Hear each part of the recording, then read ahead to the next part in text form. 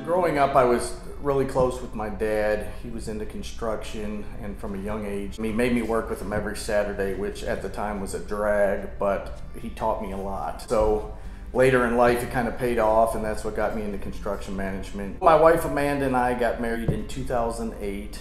We have 3 kids, 2 boys and a girl.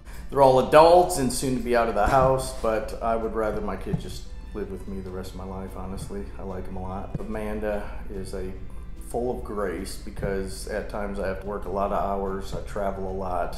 So it's a balance between work life and family life. It was always a goal of mine to have a company that I could provide healthcare benefits. And I think a lot of people just enjoy the work environment. We're real team oriented. It's everybody works together for one goal, and that's ultimately having a satisfied customer. The best gift you can give me as a contractor would be a referral for a friend, family, or neighbor.